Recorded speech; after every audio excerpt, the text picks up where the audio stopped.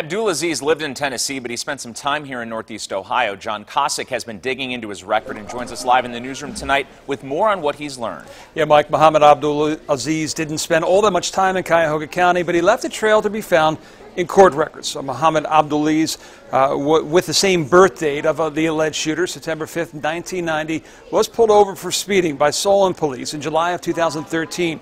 His address was the Pine Ridge Apartments in Willoughby Hills. That's the very same complex that later that year took him to court and had him evicted for failing to pay his rent.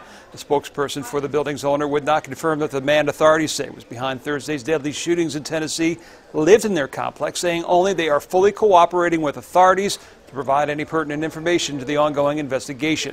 An online resume matching Abdulazeez's background has him working at Measure Marketing and Independence at the time, where he listed his title as sales representative, but no one at the Measure would talk about his employment or comment on the matter. FirstEnergy, though, they are commenting. They are just released a statement just moments ago confirming that he was conditionally employed by them at their Perry nuclear power plant for 10 days in 2013. Now, he never had any access, they say, to any sensitive information, and he was let go after he didn't meet the minimum requirements for employment.